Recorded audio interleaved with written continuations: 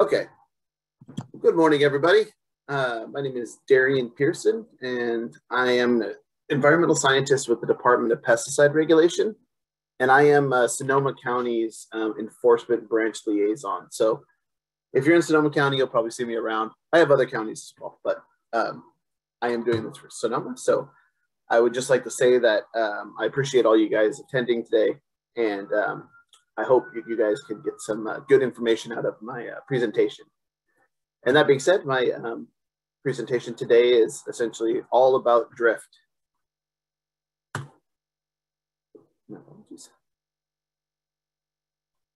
There we go. Sorry, it was running a little slow there. Sorry, guys. So today what I'm going to be talking about is essentially what is drift or off-site movement, the laws, essentially labeling statements, regulations on avoiding drift, and kind of what we look for when we're out on inspections, application methods for pesticide use, mitigation on how to avoid drift, and then some incidents at the end.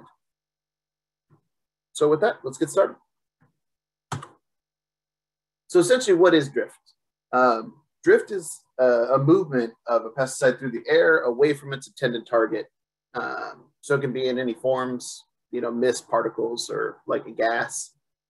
And it isn't limited to just agricultural activities. Drift can occur in structural settings and in non-ag settings as well. So when does it typically occur? Usually during an application or shortly after it's been applied. And post-application drift occurs after the application is fully completed. So sometimes you'll get like puddling, and with some rain, it'll end up moving off with the runoff into like someplace that it wasn't intended. And that's what we're trying to avoid with making our applications. Chris, let's go over the law. So the first law that we're going to look at is the Food and Agricultural Code 12972. And it's basically the use of any pesticide by a person will be in such a manner as to prevent substantial drift to non-target areas. And we'll go over basic definitions of what substantial means in DPR's viewpoint, the Department of Pesticide Regulations viewpoint. And then there's the label, which you probably all heard your county ag personnel stating that the label is law. So the Food and Agricultural section, or Food and Ag Code section 12973 is the label. Basically, the use of any pesticide shall not conflict with the labeling. So you got to follow the directions in the label.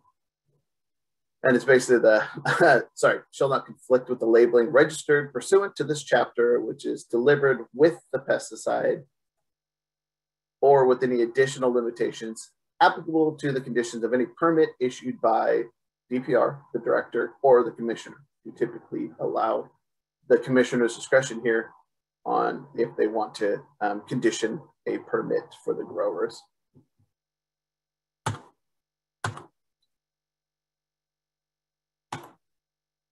My apologies, my computer seems to be slowing down just a little bit. My apologies. There we go.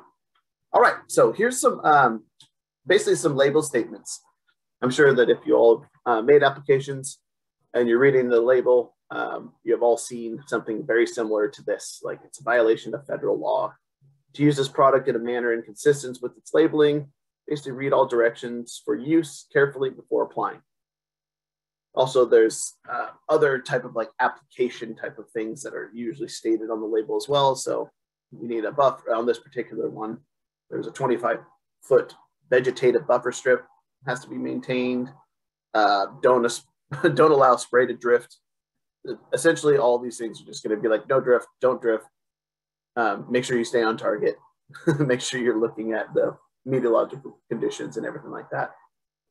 Also, it will sometimes allow or state how to make the application.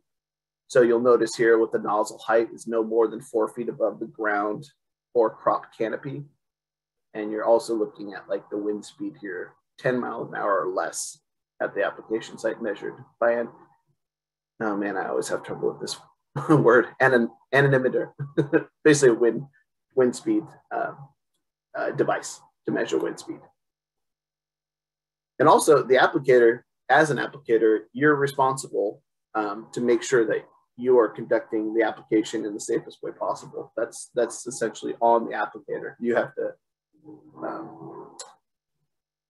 evaluate constantly kind of the weather conditions and the conditions in general, just to make those applications as to avoid drift.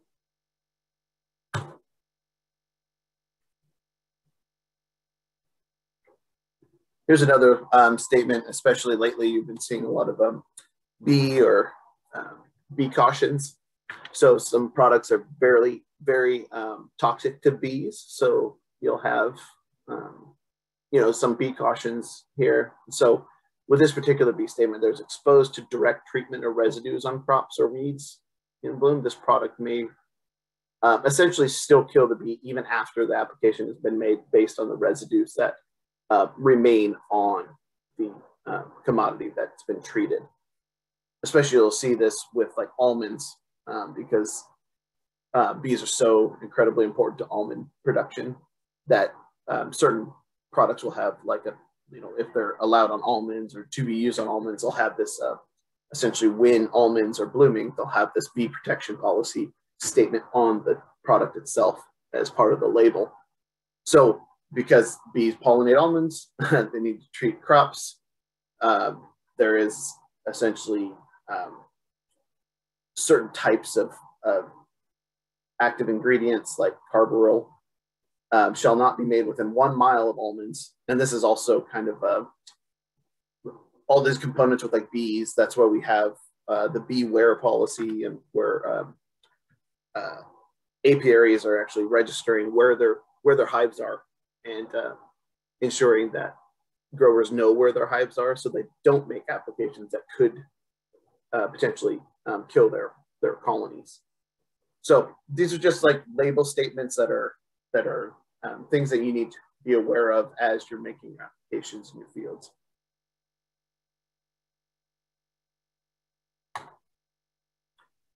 So another aspect of how the law works is with your permit or your operator right. Well, essentially your permit. So this is essentially a Kern County permit conditions for a grower from the county. So you'll notice that all of these have like drift prevention and how to avoid that, the school buffer zones and restrictions, and how to essentially meet that requirement. There's also this new school notification requirement, how to make aerial applications, and that this is no aerial applications of restricted materials are being made within 1/4 mile of residential areas, occupied labor camps, other designated areas by the commissioner. More permit conditions are essentially what the grower and employer, what their responsibilities are to ensure safe and protected applications. There is another condition here for the bee protection policy, particular types of AIs on what can basically be used. A notice of intent or NOI requirement per the county is 48 hours typically. For Kern, they want 48 hours instead of just 24. Some permit conditions on strychnine use and aluminum and magnesium phosphide use. So these are all permit conditions set forward by the commissioner on kind of like if you're going to put something on the ground in the county in which you reside or have your operation. These are things that you must maintain in order to meet the requirements set forth by the county, the commissioner, however you want to say that. So the next slide is kind of, if you don't follow the label and take your due care to follow the label conditions and the permit conditions and meteorological conditions, there can be some issues. So we're trying to avoid issues such as having a large bee kill, where if due care was actually taken note here, and this potentially was probably like a application where they either were drifted on, just considering the location of the bees and the dead hive, is probably this hive was drifted on, and subsequently the colony had massive a massive die-off. Another reason for these conditions and label stuff is to avoid drifting onto people, vehicles, property, or non-target areas and other crops that could sustain damage. So you'll notice here on this truck that there is kind of this like spotting. So this is a telltale sign that this truck was misted on. And so if the truck was misted on, chances are that if there's people around this truck, they were also misted on. And that can lead to a lot more issues in terms of developing health issues or potentially getting sick. And then you as the applicator, if it's proved that you made that application, there can be some consequences to those actions.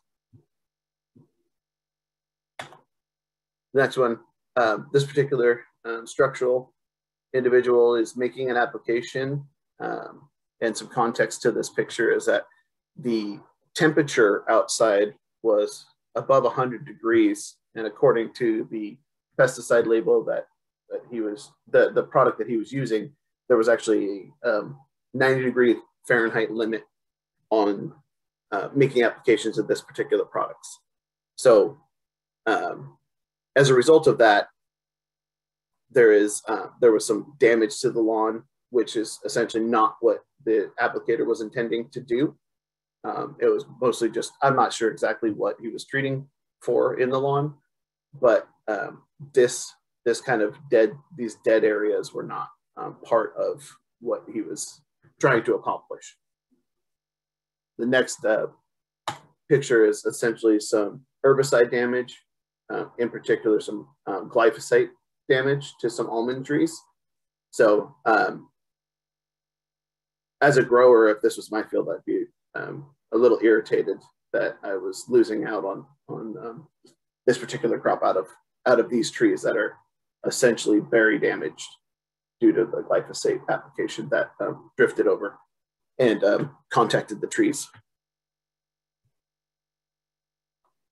So as I said earlier, as part of the regulations, so I'm not sure how familiar you guys are, but this is 3 California Code of Regulations. And this is section 6000. And that's where essentially essentially there's a lot of definitions. So I stated earlier that substantial drift should be avoided. And I know as a regulator, we have a back and forth quite a bit about how do you define what substantial drift is? And so if I'm just reading this out, it's quantity of pesticide outside the target area is greater than which would have resulted had the applicator used due care. And if you can kind of read between the lines here, it's essentially stating that if the applicator made the application in a proper manner, any type of pesticide outside of what that applicator was using is substantial. So now that's also based on if you're taking samples and if there's a detectable limit. If it's a non-detectable limit, then that's wouldn't be substantial if it doesn't meet, the minimum detectable limit from like when counties go out and collect samples for analysis.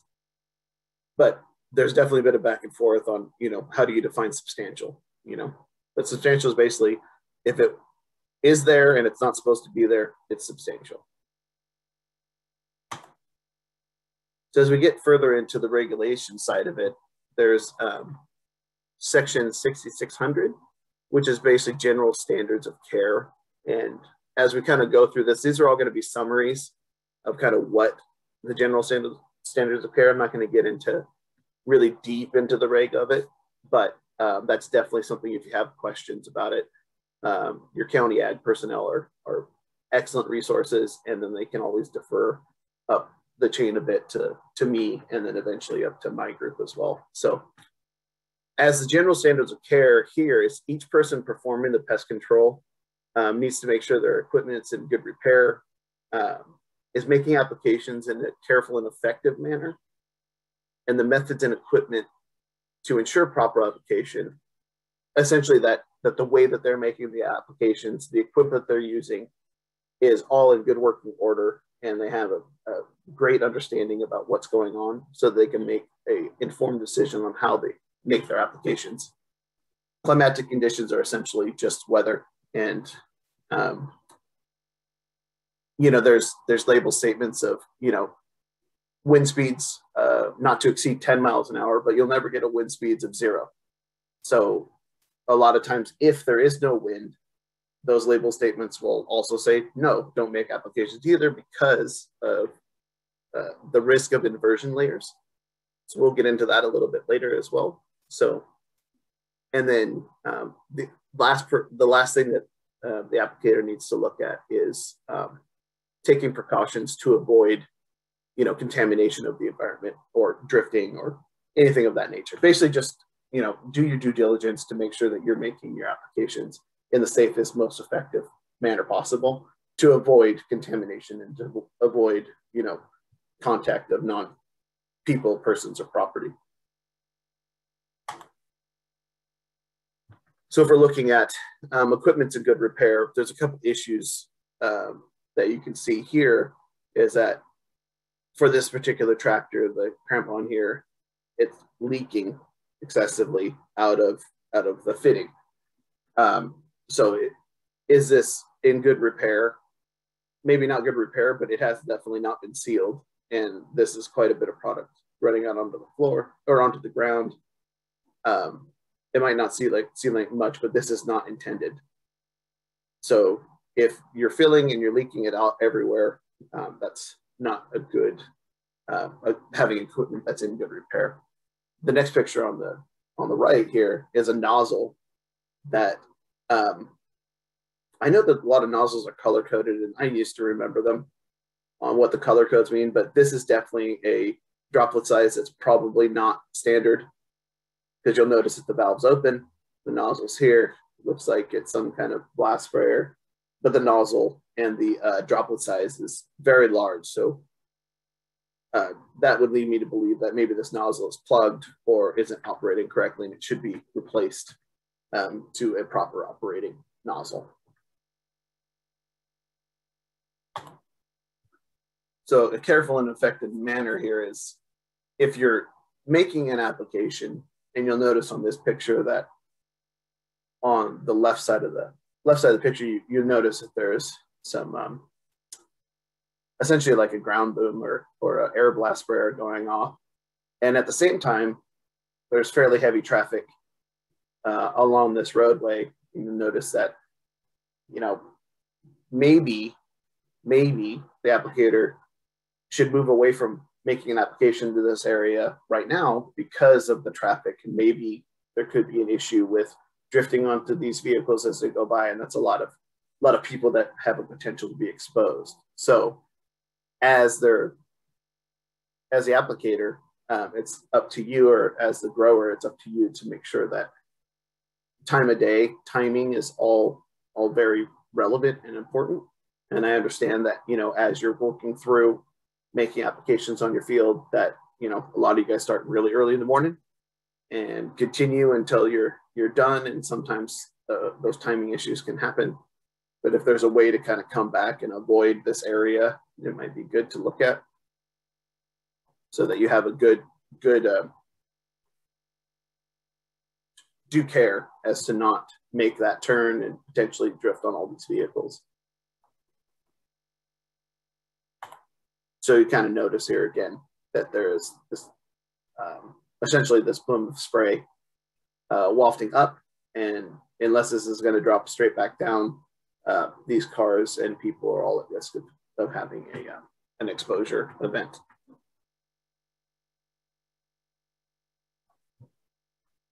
Here's also another part of the general standards of care is climatic conditions. So you notice that this particular vehicle is a blast sprayer spraying into this orchard over here. It looks as if all of that product is being pushed back across and potentially can make contact with this vineyard, it looks like, on this side of the road. Who knows if the grower on this side owns this property, but the application looks as if it's supposed to be made over here. A lot of it's ending up on this side, which is a non-intended area. So the applicator is doing the best they can. The nozzles on this side of the blast sprayer are not on, but it looks like there might be some wind or something for causing this to move across the road. So this is probably not the greatest spot to be making the application. It should either be a row in or two, depending on kind of how this is or what the weather conditions are. I don't know exactly what was going on in this particular picture.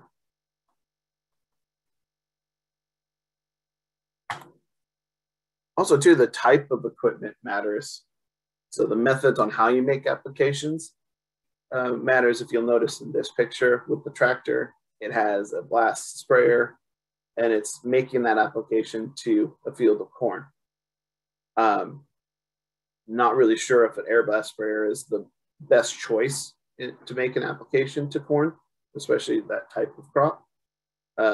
Maybe another type of application method would be more appropriate, like flying it on or chemigating it, or I'm not sure exactly what would work. The type of applications being made here with the air blast sprayer to corn is probably not the best choice in this particular instance because of the top of the crop and how much product is actually sitting over the top of that crop and where that's eventually settling out. You'll also notice in the background that looks like there's an ag-urban interface here with some residences. This drifting over there is not a good idea.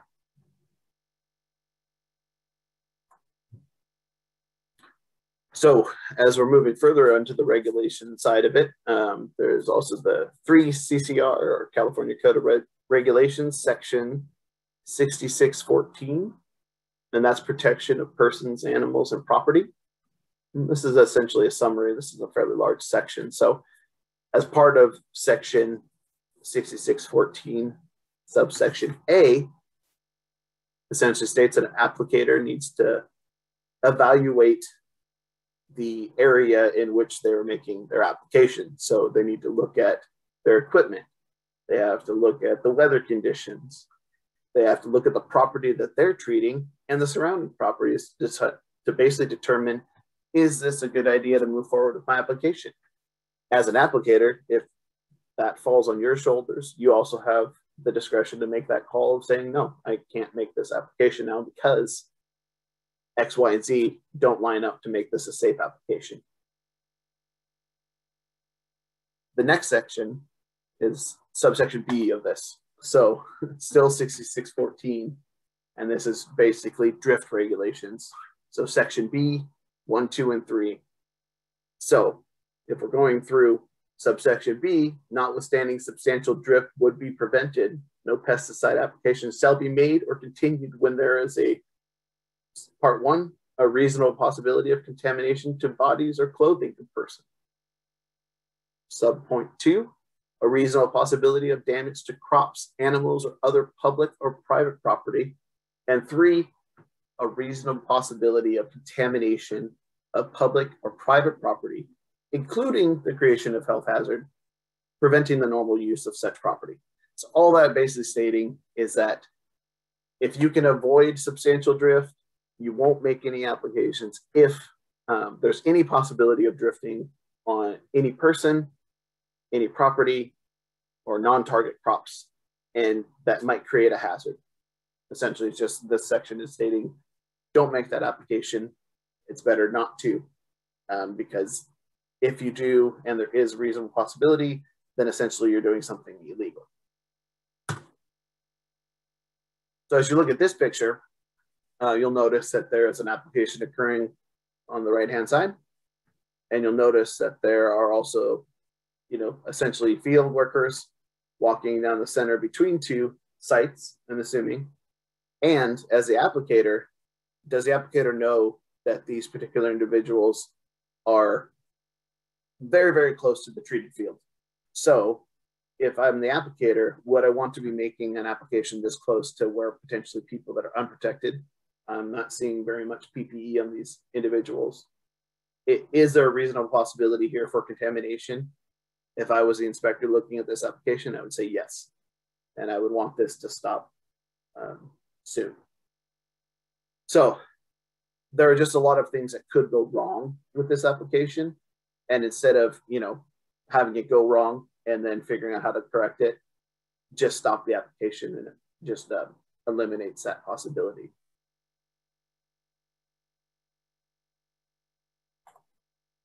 This next individual is essentially making an overhead application to these trees, probably treating for some kind of pest in the treetop. That looks like an olive tree to me. So he's using a power blast sprayer to get up into the canopy of this particular tree here. And if you'll notice, he's in a residential setting. He's right along the sidewalk. If I was jogging with my dog right along here, is this a good application to be making in a residence? There's a car here. He's making a power blast spray through. There's just a lot of issues here that if I was the applicator, I would probably recheck on what I should be doing. Maybe I should come back at another time earlier in the day, or maybe not use a power blast sprayer to use in a residential area. So this also, it's not necessarily just this power blast sprayer. There's also, structural guys or structural pest control board or pest control businesses that will make applications under eaves and whatnot. And they also have to have very good control of how they're making those applications. So my apologies about the quality of the pictures here, but when you're looking at section B2 of 6614, the possibility of damage to crops, animals, or other public areas, you'll notice on this slide right here, this is in a vineyard. There's some herbicide damage here. It's very difficult to see, and my apologies. But as you look over to the next picture in the middle, the dead birds here and the dead goose here, it's because in the vineyard, they were found underneath drip lines. So they're chemigating this field, and the chemigation was actually like puddling, where these birds drank or somehow came in contact with it. Same with this goose, and they ended up dying because of it. And the label statement on the product that they were using to chemigate essentially stated that don't allow this pesticide to puddle, probably because of the main reason that if it's ingested, it causes death for animals. Okay, so B3, which is essentially possibility of contamination to non-target, including the creation of a health hazard. This particular instance, you can tell, is a little bit older. There's a school bus going. On the right side of the picture here is a vineyard. There was an application being made for a dormant mealybug to this vineyard, and the applicator accidentally drifted onto the school bus. There was a bus driver who was also full of school children. So when essentially the school bus here was drifted on, the bus driver and the children all experienced symptoms and ended up going to the hospital. So we're just gonna kind of go through some application methods here. So if you notice here, this is an air blast sprayer. Nozzles are shut off on one side, making applications that looks like kind of a young orchard. If you're an applicator looking around, there's a manufacturing company back in the background here.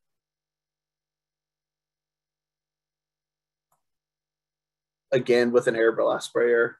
This was actually using the previous slide. So here's the applicator here, hopefully shutting off to make his turn around here. He didn't, and ended up being a drift incident anyways. But that being said, there's another form of blast sprayer here going over the top of the vines. So another type of method of making applications. So also here, a sulfur application to strawberries. So essentially driving in between these rows of strawberries and dropping down wettable sulfur over the top for fungicide use. Here's a ground application to row crops here. So just essentially kind of the same thing as the strawberry and the sulfur application. Is booms out, laying down fine particle droplets of application to these row crops. We can get into aerial application methods here. So there's a fixed wing on the left here, and obviously a helicopter on the right. And I've been on quite a few inspections where there were aerial applications made, and I have to say these pilots are pretty good at getting their swatches down pretty well. But there's also a lot that can go wrong with this application method. There's got to be a lot of communication between the ground and the air. So another type is, I haven't actually seen this device being used. That I'm not saying that it's not, I just haven't seen it. So I'm assuming this is some kind of fogger. So I'm not super versed on this one.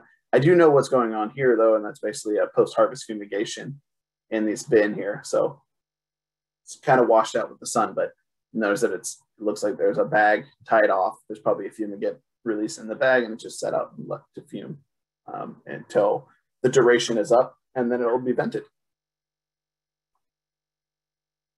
Here's some chemigation basically. So there's product here. You'll notice the pesticide products here.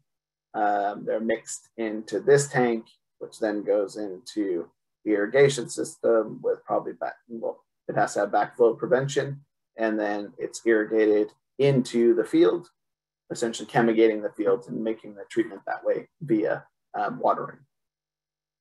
So chemigation also, just so I can make it, so there's chemigation, there's flood chemigation, there's also drip chemigation as well, as I mentioned in that previous slide about the vineyard and some herbicide damage. So here we have it looks like a shank injection for a field fumigation. Not sure what they were treating for, but you'll notice here that there's a posting, to keep people off and out of the field. And this is another reason to kind of keep those contacts and exposures of just general public or anybody that happens to be going by. Don't come into this field because it's dangerous. You'll notice that that's the reason why we have field postings and communications that way. And then another application method here is this gentleman right here is using a backpack sprayer, potentially making a herbicide application to the center divide. And you'll notice that, in a safe manner. I'm not seeing a lot of traffic going along here. And finally, I've definitely seen some forestry activities where they're using this power blast sprayer, and they'll spray up, 20 to 30 feet and just coat a tree. A lot of times for wood borers and wood boring beetles and everything like that. But it's kind of interesting because a lot of times these guys will be completely covered in Tyvek and a full face shield with a respirator, hard hat, safety glasses, and they just will end up spraying this, and they'll end up just getting coated. And it's still actually okay as long as they change out of it. And I always thought that if they're exposing themselves, that's not a great idea, but there's nothing stating that they cannot do it to themselves. So I always thought that was interesting. Okay, so let's get into how do we avoid drifting. So here's some mitigation stuff. So as we're looking into this, so the equipment application is an aspect. So the nozzles make an impact. So the type and size, pressure, orientation, how fast you're moving through your field, and the type of volume that you're pumping onto that field. So it looks different between 20 gallons an acre versus 200 gallons an acre. So volume, a lot more volume with 200 gallons an acre. The characteristics of that type of chemical that you're putting down affects how it might drift. So the chemical, how it's formulated, what you're adding into your tank mix, like adjuvants, crop oils, any type of defoamers, anything like that, can also affect kind of how it behaves in the environment. And the weather, definitely. Wind direction, air temperature, humidity, inversions, those will all affect how that pesticide moves through your field. So looking at environmental conditions. So, it's kind of a cool little drawing about essentially, if it's over 10 miles an hour, just stay on the ground. You don't need to get up in the air and make applications. So the wind can change throughout the day. A lot of times, if it's over 10, that can make a significant impact on how your product lays on the ground. So basically, how the temperature also affects that stuff as well. So wind changes, temperature changes. The temperature change could lead to an inversion layer, and then the pesticide is just sitting in the air and then essentially moving up to miles away. And that's definitely not intended. Here's a fixed wing. I was actually at one of these. This is a demonstration. You'll notice that people are in the background. This particular company, at least the one that I went on, they were demonstrating how the nozzle droplet size was affecting on how the product moves through the air. So if you are a pilot and making an application, probably shouldn't make an application if there's people just standing around like this. But this was for demonstration purposes. Another part of the flying stuff on is that taking accurate wind readings. And here's an anemometer.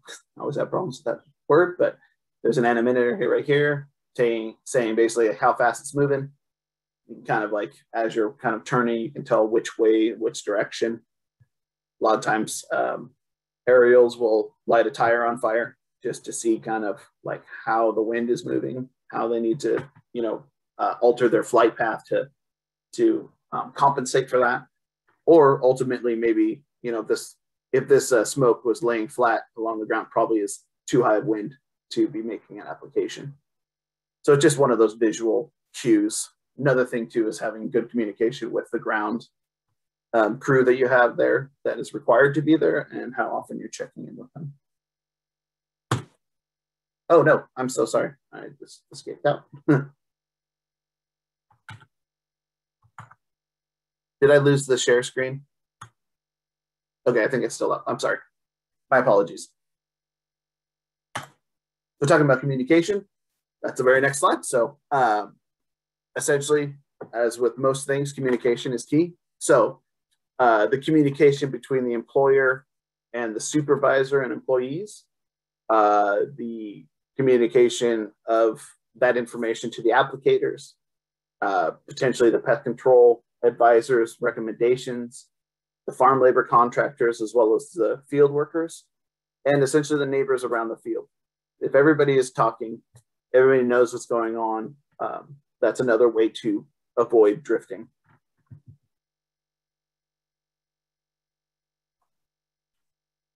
So as you notice, this is just some good practices. So just this informatic here just kind of shows like this particular applicator was kind of coming through 2 rows in from, let's say, the sensitive side of some water, another field, just making those applications here.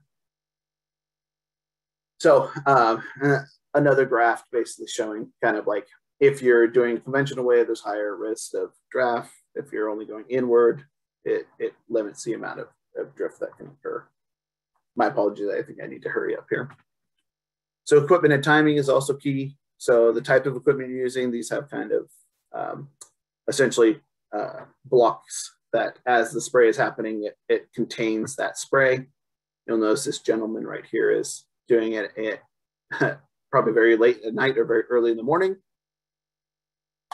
Kind of timing of when you're making applications. You'll notice here, this is the branch 2 structural guy.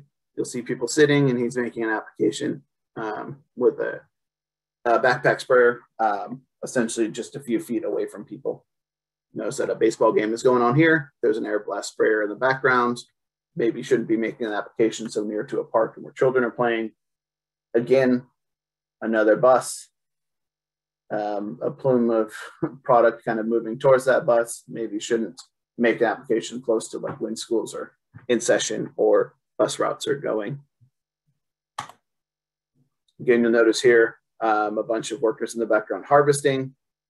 And then there's an aerial application made by helicopter on essentially very close to that field where those field workers are. Probably shouldn't be making that aerial application while field workers are so close. So again, this was that other picture where, you know, choosing not to make this application in this field because there is unprotected field workers here. You'll also notice that the nozzles have not been shut off as this individual is making the turn. If these particular individuals were further down and he's making the turn, it's more than likely these individuals would have been drifted off. So now we'll kind of quickly go through some incidents. I'm not going to read everything to you here, but essentially just in certain counties, you know, they'll have some incidents here. You know, the purpose of the regulations isn't just to be a pain to the growers and make it harder for you guys to conduct your business. It's essentially to keep people safe while you are conducting your business. So when drift incidents occur, we need to look at kind of why those things occur and try to correct that issue before it becomes a massive problem. So stuff of this nature is just kind of like, you'll notice this is a story from July 12, 2019. It basically says drift is causing potential for more regulation. And we all know that we have a lot of regulations, and there's a reason why we have those regulations. It's because something went wrong. So the whole goal of our, you know, my department is to essentially, and the US EPA and also the state EPA, is to basically protect human health and the environment by regulating pesticide sales and use and by fostering reduced risk pest management. So that's the whole issue. That's kind of like why we do what we do, is to make sure that we're protecting human health and the environment. Those are two main things that we're trying to protect. So there's another incident where 60 farm workers were exposed to chemical being sprayed. 60 is a lot of people. They shouldn't have been exposed. If all of the labeling and permit conditions were followed, you know, if it was just an accident, nobody tries to make applications by mistake. So I'm not saying that any of this was done on purpose, but there could have been something to prevent this. You'll notice here there's essentially table grape harvesters here, alfalfa. There was an aerial application being made to the alfalfa that ended up drifting onto these grape harvesters. And also, whatever product is potentially used on alfalfa may not be allowed on these table grapes for consumption. So now not only have you drifted on people, you've drifted onto a crop for this neighbor, and now that neighbor can't end up selling this because it has an illegal residue on it. Again, just all of these table grapes are just all sitting out here waiting to be picked up.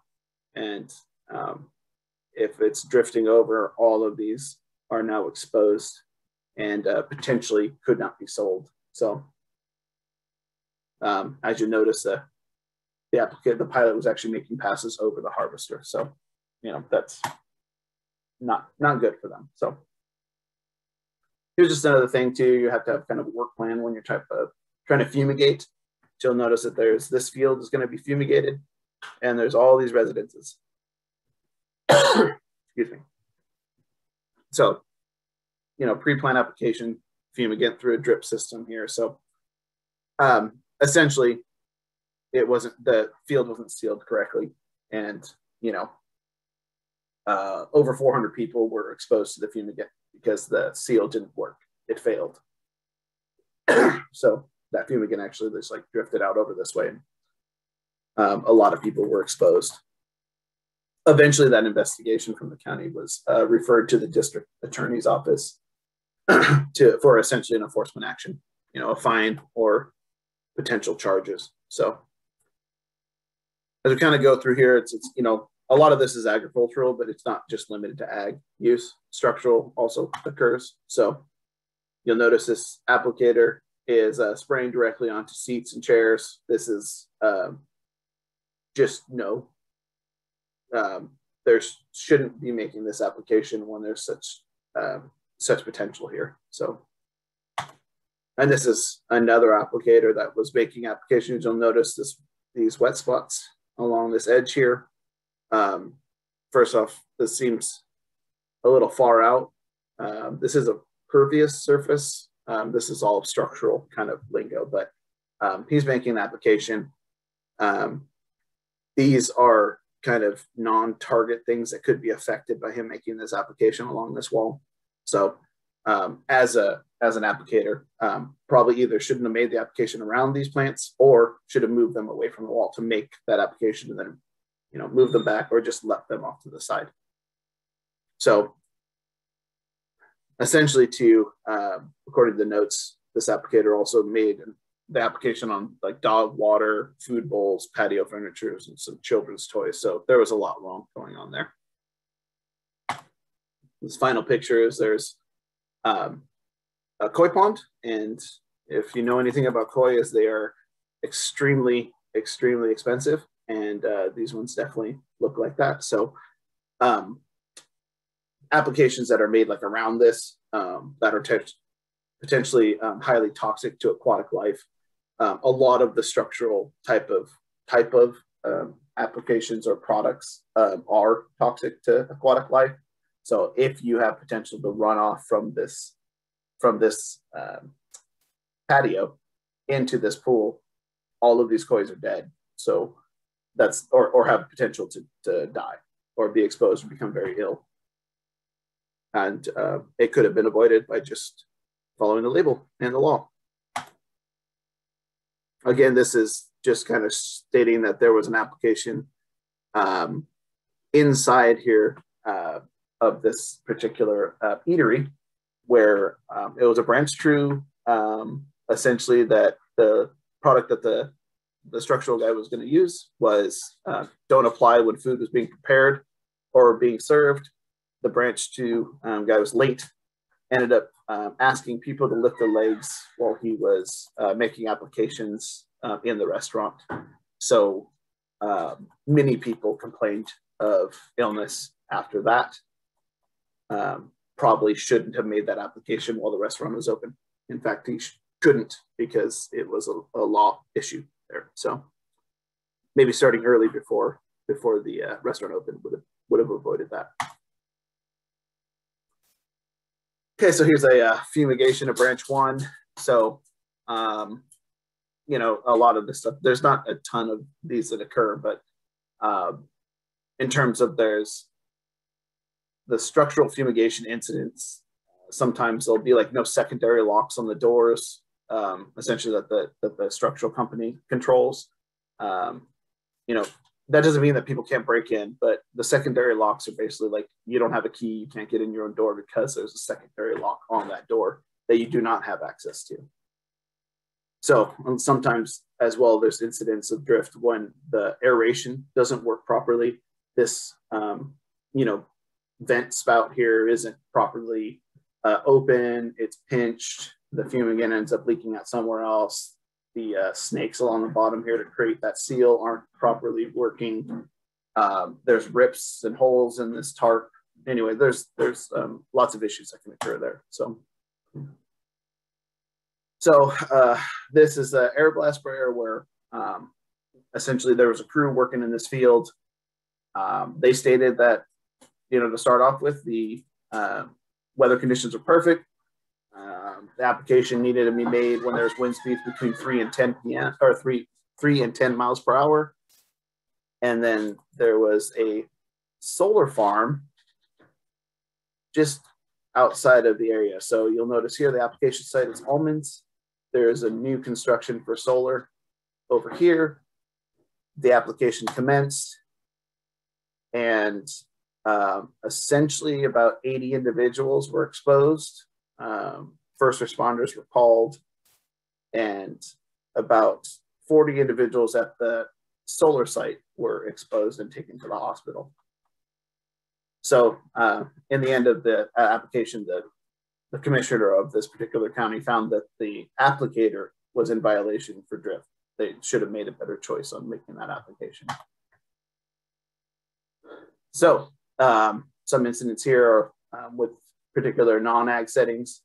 Notice that this individual, first off, isn't wearing the appropriate PPE, should be wearing gloves, making applications to these rocks. That is okay, but you need to make sure that you are utilizing this backpack sprayer in the appropriate manner. So not too high of pressure that can cause the droplet size to shrink, which then causes higher surface area, lighter material. It can then move off site. Same with this other individual. He's also not wearing enough PPE either, but we're not talking about that.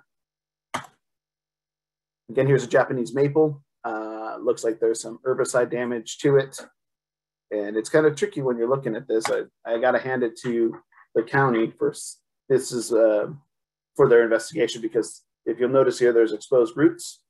The weeds here that were supposed to be treated, the roots then got exposed, which caused this damage. So this is a well-established and mature tree. I'm sure the homeowner was not super stoked about that. Again, more herbicide damage to this particular tree. I'm not sure what this is. Looks like it's another maple, or I'm not sure. I'm sorry.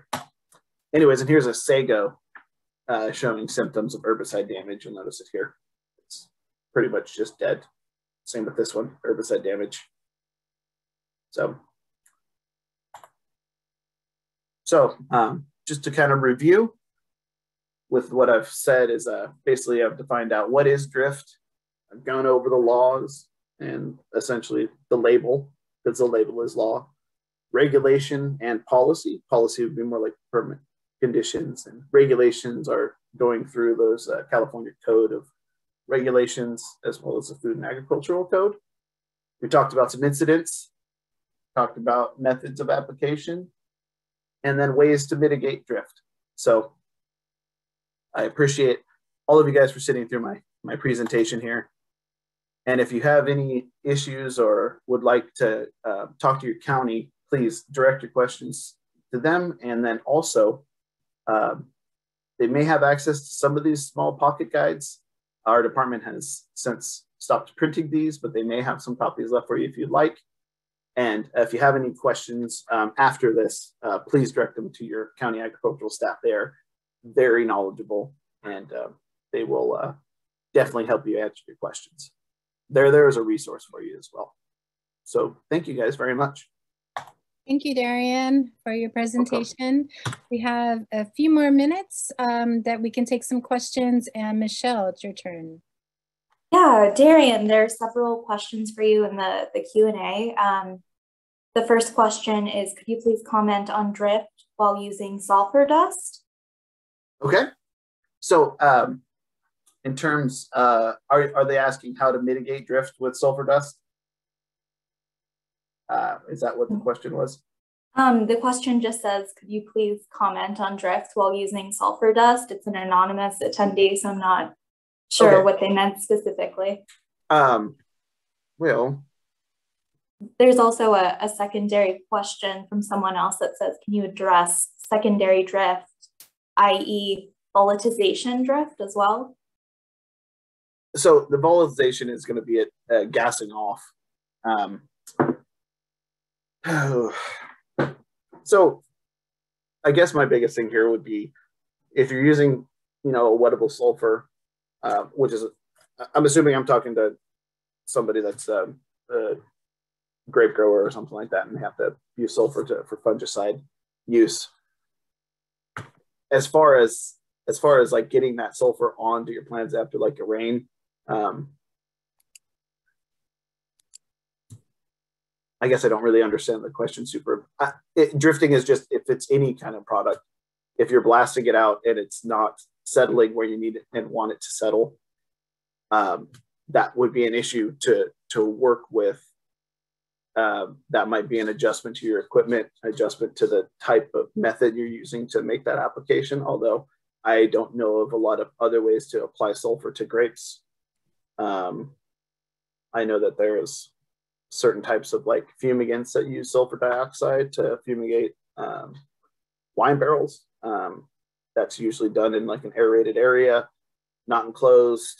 As far as a vapor, as you make your application, there's gonna be certain half-lives that are maintained here in soil, water, photo half-lives where products will actually degrade over time.